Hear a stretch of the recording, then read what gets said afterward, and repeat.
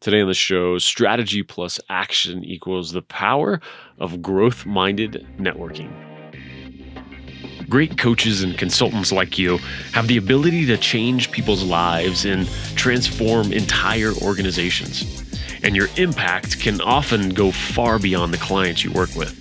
One of the reasons I love working with coaches and consultants is because of that ripple effect. This show is here to highlight your expertise and empower you with resources and new ideas to grow your business. Welcome to Strategy in Action. Christine Burrows is on the show today, and we're talking growth-minded networking. We're talking about expanding your business as a coach, a consultant, a solopreneur. Some of those key areas that we know we need, right? We know that we just need a bigger network of folks who could refer us, who, we could send business to, potential clients, all of these things. We just need to expand. But it's so tough sometimes to take the action and know the right way to do it. And we dig into that a lot today and really approaching networking in this growth-minded way. And I love Christine's insights on this. But then it's also an aspect of, where do I do this? There's so many choices and options out on LinkedIn specifically, much less the world, right? And knowing where to go and being very purposeful and efficient with our time when it comes to networking.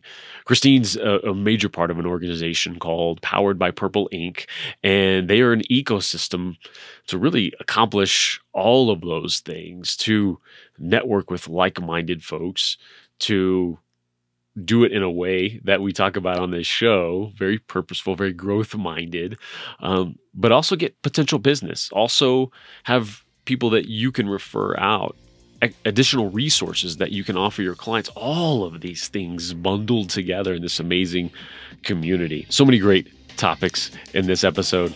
Let's jump in. Christine Burrows, welcome to the show. Hello, hello. Oh, so glad to have you on here. We actually met through, I guess, Carla Cherry, like her group that she had going on a couple of weeks ago. And it was perfect. You had a nice connection there on LinkedIn afterwards.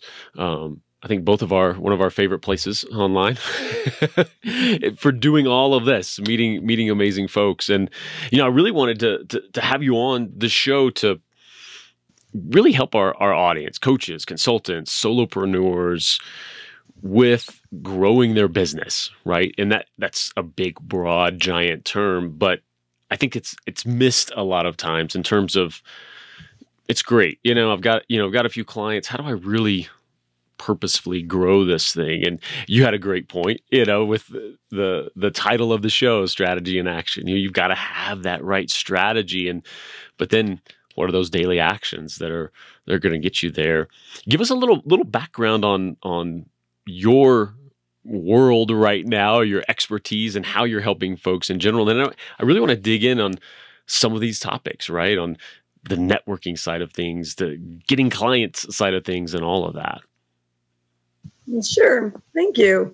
It is kind of funny how we met over in Carla's space, which I just was like, how did you end up in my little breakout room? But it's fun that we did.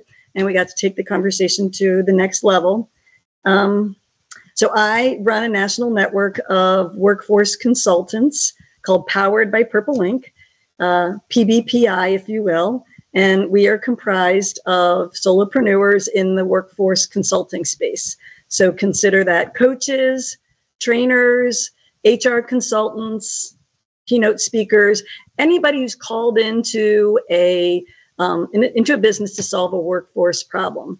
And our job in bringing this community of people together is to help them purposefully, use that word, grow their businesses using a strategy that's not a billboard, but it's a belief that others can help us grow our businesses intentionally, that who you see as a client might be different than who I see, and therefore we might be able to help one another either in collaborative ways or partnership or through referability. And that's what I do. I am in charge of the strategic end of that, as well as the marketing part of that. And then my business partner, just to kind of make sure everyone understands where the name of the business came from, because it's a long mouthful, Powered by Purple Inc. The parent company is Purple Inc., which is a HR consulting firm in Central Indiana led by Jody Curtis. And Purple Ink, I would be remiss if I didn't at least say what they do. They do primarily recruiting, training, and outsourced HR. And Jody is really the queen of the empire, if you will.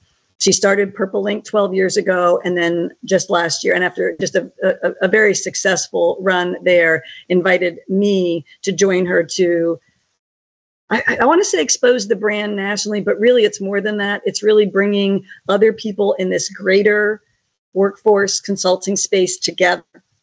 So everybody can grow and do that in a method that is meaningful to everybody. And I really like that expansion. It's expansion in a very different way because, sometimes there's a methodology and can be a certified coach under my methodology and things like that. And there's value in this. I love this sort of this building next to. It's like the best of both worlds because you're building on that existing brand and reach and expertise, but it still can be a part of this world. Bring your methodology and how you help people to this whole group that is, man, I love it. I'm going to let you explain the three stools that it helps because I want to have this background for folks in this geography because it's a great jumping off point for us because it's one thing to have, a place to network with your fellow folks and, have businesses help you. And then, you help businesses even wider than that. But then a lot of what we're going to get into today is, okay, but how do you do that well? How do you do that intentionally? How do you not do that? Especially on the networking side of things. So describe that three-legged stool, if you will, of that marketplace side. Yeah. Let me start with something you just said, which is the intimation was that maybe there's a franchising or some sort of replication of what Jody and Purple Ink does. And it's distinctly not that, which you said. It's not a do it like I do it. It's do it like you do it, but let's all join forces and learn and grow together. Rising tides lift all boats. That's our mantra. And yet we are different. We are all collectively in the same space. So unlike BNI, where you might have a doctor, a lawyer, an accountant, and a plumber, we are all in this workforce space, but we all have a slight variation on what we do. So when I say the three-legged stool of our network, it's comprised of these solopreneurs who have their businesses as coaches, trainers, or consultants. They probably have speaking gigs, some of them, and they have a strong sense of their own ideal clients. They have a strong sense of their own methodology and approach. And they aren't newbies. They aren't people who are just looking to kind of hitch their wagon to somebody else's success. They are people who are successful in their own right and have a growth strategy that they believe networking with others will help them fulfill. And so the way they do that is they join us. They do pay a fee to join us. And then they join our network and they get opportunities to network with each other, opportunities to be trained with and among each other. And then they get the exposure of the full brand as a marketplace of talent in this space so that businesses who are in need of a workforce consultant to solve a problem, let's say it's a retention issue, or let's say it's a diversity training issue or something like that, they come to our network and they can either search our directory or talk to me and say, hey, I've got this problem. Who do you recommend in this space? And I might say, I don't know exactly what your problem is, but I can tell you these 5 people, give you backgrounds on them and tell you why they might be a solution to your problem. And then you can reach out to them. So that's the heart and soul of our network. It's comprised of these very talented coaches, trainers, consultants doing their own thing. They're not doing it the Purple Ink or Jody Curtis way. They're doing it the, Jason Croft way, if you will. And then they have their own brand, but then collectively they are part of the PBPI brand. And then the second leg of that stool are these corporate partners that are businesses that are interested in being a part of our network also because they have goods and services that our network might benefit from, whether it's website development or podcast strategies or any kind of marketing or swag, things that our consultants might actually benefit from. And then also that our consultants might be a voice for them with their clients. So Paylocity or Cloverleaf or Rapirio, these are all corporate partners of ours that aren't necessarily looking for our consultants to buy their goods and services, but would appreciate it if our consultants, when becoming trusted advisors in the workplace, are asked for a referral. They say, hey, I'm friends with Jason. I'm friends with Mike. Mike represents Paylocity. You should meet him. And then, of course, that third leg is those businesses that are looking to us to be partners to them in solving their problems. They're looking to hire our consultants, or they're looking to find our consultants as a key to solve some of their internal problems. That's so strong. I love that, because it's, you can win in any of those three areas, right? As being a part of this, of the Powered by Purple Ink, ecosystem, if you will, I think that's so strong. And so that brings me, to kind of one of our first main topics, which is really this idea of, I think, a question that would come up on the networking side. Why join a group of a bunch of me's, if, I mean, that sounds like an amazing group to me, but, for someone who's not egotistical like me, how do we, how do we convey to them, like, here's why you network with folks who are doing similar things, different areas and all of that? First of all, I want to jump on that word ecosystem. I like that. And we were like, are we an organization? Are we a community? And we use the word net because we like the visual of they told two friends, like that whole idea of expanding a network. But I like the ecosystem because that is a big piece of it. You're joining a, an ecosystem to me means that they're all living, under a same umbrella of some sort. And while I'm talking about the uniqueness of each of our consultants, we are exposing that ecosystem to the greater community of buyers, clients who need them. And I'm just going to say, like, it's not for everybody. And I'm not just saying that as a leader of this organization. I talk to people where I literally say, you don't belong in our network. And I say that like in a loving way, that it's not for them. It is for those people who are growth minded and also have an investment in otherness. Like, you can't be sort of growth minded where you're putting up your billboard on the side of the highway and saying, call me, because that's a different market. We are growth minded in a give and take way. So I learn deeply about what you do so that I can know that. I can have it as an arsenal in my own, back pocket. I trust you. I can therefore refer you. Or actually, in the most magical ways, we can partner together. And to me, that's really where it becomes beautiful, is that you meet others in the network that you see are so talented and so gifted in either the same way that you are, to coaches who say, holy moly, imagine what our, client opportunity could look like, or what kind of service engagement we could create, like the magic there. Because a lot of coaches who work so siloed are really craving camaraderie. So to me, that's a beautiful opportunity, or if that complement.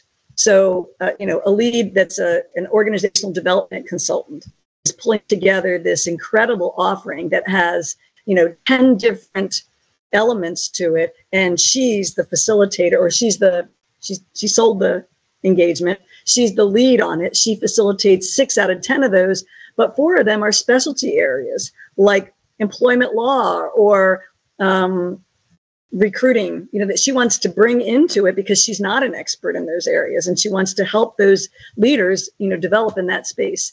So there's just an incredible opportunity to be bigger than you are and have a bench, if you will, at your disposal.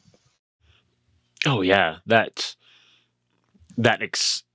instant expansion, right? Like, that's either I need to solve a problem, let me go to this group for help, But that specificity that you just described, oh, I've got a client wanting this, that may make the difference between getting that contract or not.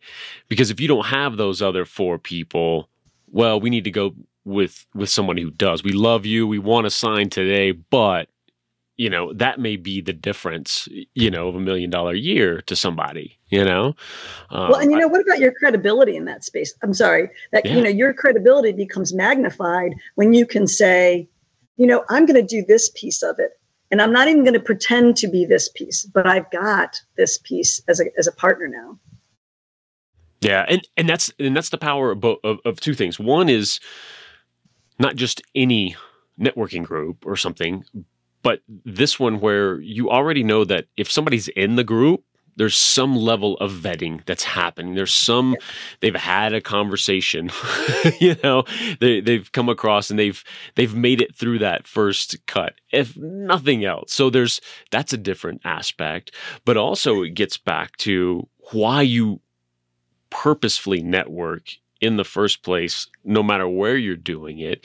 And that is constantly growing that network. So you have those kind of resources, right? So something about these people you jump on and have a Zoom session with or whatever it may be, keeping track of that in the CRM, you're doing these things. So you have all of those things at your disposal because it's a beautiful thing, right? Like you can love it like I do. I mean, I love just jumping on, hey, what's going on, meeting new people like that.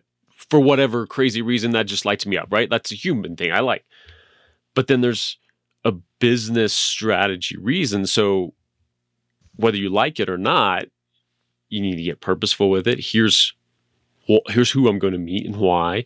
Sometimes I don't know why, but now let's have them in the system so that, oh, I just met so-and-so. You need to meet them, or it's that business deal that you talked about. That's really powerful. And I know you've had, some experience in people kind of being freaked out at that, right? At the coming in and I guess more with more of a competition mindset. How do we help them around that mindset, to even let some of this in? Yeah. Boy, a couple of things you said really sparked a chord with me. I think you and I have that natural disposition to meeting others. And like we're open to it. I mean, I use the word calling. Like I literally believe that when I wake up, what a joy it is to meet someone new. And yet, I bet we've both met someone new and thought, this could be the only time I ever meet him or her, and I'll be okay with that. So I'm not trying to dump on people, but the more people we meet, the more discerning we have to be. But it doesn't mean that we shouldn't come to each meeting with an open mind and open heart. And so I believe that that's kind of my job, is to teach the people in my own network how to network meaningfully and purposefully. And so sometimes I'll, pull in this caricature of a person I networked with before. And it might look something like getting on a call and, Susie is on the other end of the call and we're meeting each other for the first time. And we do our, talk about the weather thing. And then we jump in and I say, tell me about your work. Tell me what you do or something. Maybe I've read their bio and I have something and I've opened up, an opportunity for them to speak. And 20 minutes into our 30-minute call, Susie hasn't engaged me yet. Now, there's a couple ways for me to think about that. One is either Susie's like magnificently interesting, or Susie doesn't know how to reciprocate a learning and networking opportunity. So, I mean, that's kind of like that's a bad caricature because few people are that, unaware. But really, I think about this friend of mine I met, Vern Schellenberger, who I met through LinkedIn. And I do love LinkedIn as a way, if you're good at it, it's really a good way to meet a lot of interesting people. So Vern's a networking scientist, if you will. He has a business called Contacts Count, and it's a learning system as well as a book. But he talks literally about the science of networking. So I got exposed to Vern at the same time that I started writing the book that I'm publishing along with Jody called Joy Powered Networking. And we started thinking deeply about what makes good networking, what makes bad networking. And I would like our organization, and I believe it is our network, to be a model for the very best networking, which is, let's be honest, everybody who networks has an intention that they want from it. And they want an intention of, potentially, likely business growth for themselves. But if you lead with that at all occasions, you really are going to come up short most of the time, because most people can sense that. So really great networking to me has to almost lead with other focus. Like, what can I do for you today? And then maybe down the road, we might be able to do for each other. So it's a learning, it's a giving, it's an opportunity. And then once you've done all that, maybe there's some other room for like you to do something for me. And if not, that's okay, because there's 10 other people who might. So in our network, because we're not just one-on-one, we're 75 on 74, and we're all in this together, there's just opportunities just like magnifying themselves at all costs. And it's downright magical. I love that. I love that. And that's the thing. It's that balance, but people get so, I think when they're in that binary looking at it, like this is either going to benefit me or not, they're doing it in the short term. Yes, I'm going to be purposeful about networking this week with, 12 people, whatever that is. And of course that should at some level lead to ROI. Like, why else are you doing this if you're not just hanging out making friends, right? Like, if you're running a business, it should do that. But it's the lens, the intention, and the long or short-term thinking that you're going into that with to be exactly what you're talking about here. It's like, okay, I'm not trying to make a sale today. I'm trying to grow this network because 3 of these folks, may be the perfect thing that the people I meet next week need. And because I make those introductions, I get the business, whatever that is, or it's something 6 months from now. And then every now and then it is a done deal in one call, but it's that intention going into it. And I'm always looking for, I guess ways to do it and environments to do it where the other person's guard is down, right? Like, because I think so many of us don't believe the other person just is open to networking, good at networking, So I'm always sort of like, I know you don't believe this, but trust me, really just want to jump on a call, and so finding those folks are, but again, the environment is key as well. What if we literally said to each other, hey, I'm just growing my Rolodex? Like, what if we laid that out as the first thing? Like, I don't know if there's any synergies, opportunities, whatever words you want to use, but I just want to know one more person. And I want to know them in a way that no, that's not true. I don't want to know one more person. I want to know one more good person. I want to know somebody who has a good business model that I trust instinctively, that I would be willing to refer. Now, the truth is that we know a lot of people. And so we may have a hierarchy to referring people and networking.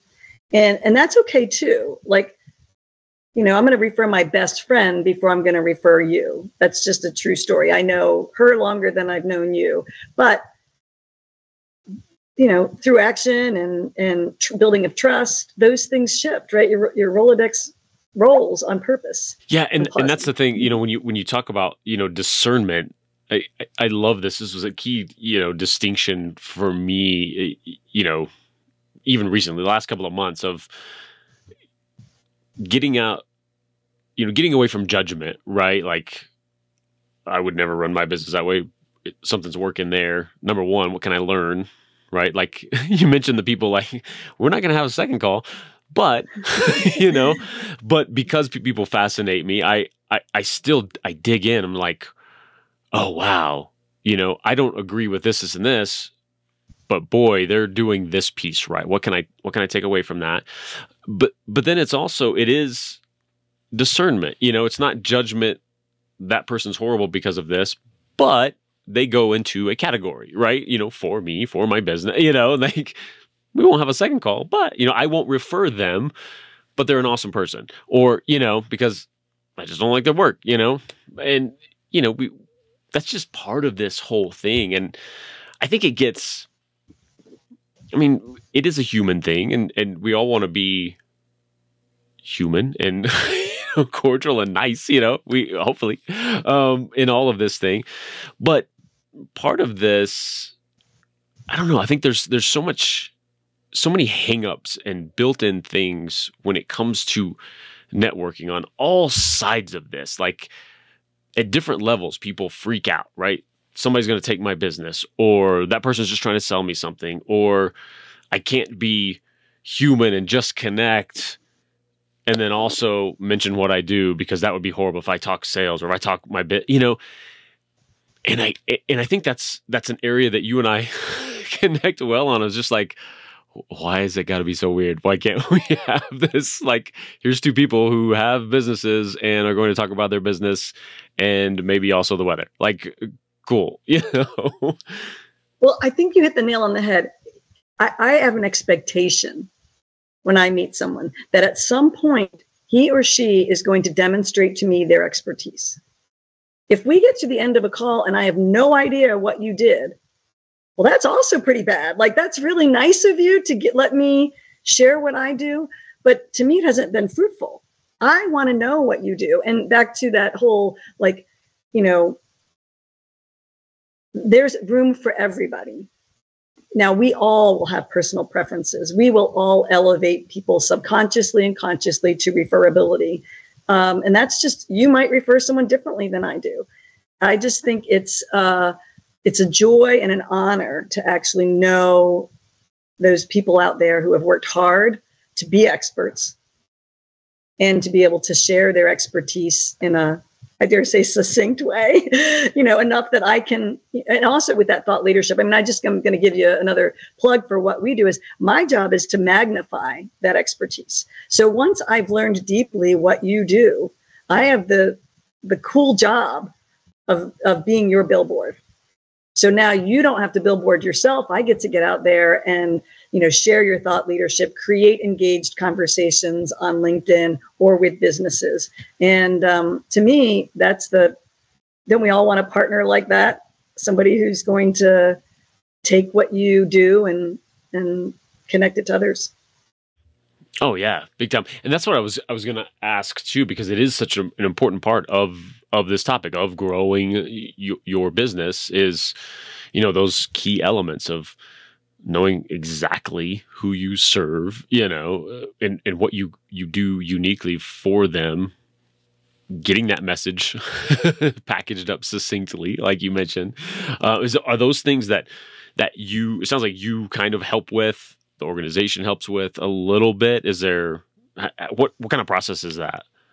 That's where my partners come into play, Jason. It's like the people so we have partners in our space who are marketing experts or sales experts who can, engage with one of our consultants to help them be better at articulating themselves or branding themselves or whatever. Now, can I help? I do, because I have a marketing background. Like if someone came to me, I just was having a conversation this morning with one of our members who does a lot of things really well.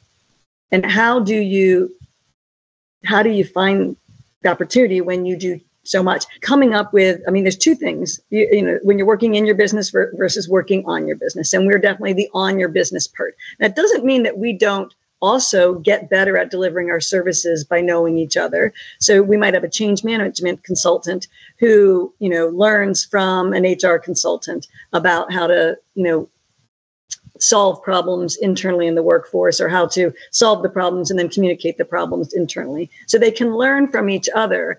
But my job is primarily helping our consultants, our coaches, our trainers work on their businesses. So if it is a matter of messaging, if it is a matter of finding opportunities to share those and practice, I can do that for them as well. But we also have partners in the network that are better experts than even I. Hard to imagine, but I don't believe it. I don't believe it. Right. Well, this is awesome. I think we've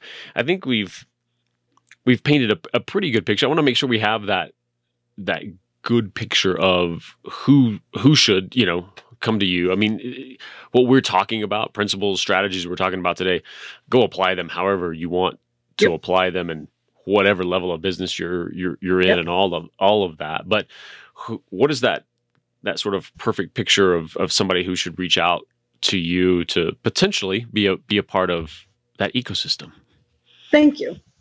If you are a solopreneur that's a coach, a trainer, or a consultant in the HR space, or you consider yourself a workforce consultant, and you see a growth plan for yourself that acknowledges this model for marketing and growth, I'd love to have a conversation with you. I'd love to see if we could help you and you could help others within our network. Again, you have to have a bit of a networking mindset. You have to have a community mindset, and maybe even look at our website, www.poweredbypurplelink.com, to see our member directory and see if those people are people you would want to be in community with. So I would say I'd love to talk to you if you think this is an interesting model for you. Obviously, if you're a business that likes my community and has a good or service that you would like to be a part of our network because you have a service that our consultants could use, or you have a service that our consultants' clients could benefit from, I'd love to have a conversation with you. We're great partners. We love to play well with others. So we love to go to events and co-sponsor fun things with our corporate partners, whether they're after parties or whether they're pre-parties. We love to do that and bring people together in real life. And then finally, if you're a business that is looking to solve some of your problems, I have some of the best workforce consultants across the country in 23 different states, everything from executive coaching to HR compliance to, state laws about employee benefits, you name it, I got it. And I'd love to refer any one of them to you. Beautiful. And to connect with you directly, I imagine hit LinkedIn. And LinkedIn's your best place. I love LinkedIn. Come find me, ring my bell. I'll ring yours. We'll learn from each other. You can always email me directly, Christine at poweredbypurplelink.com. Awesome. Christine, thank you so much.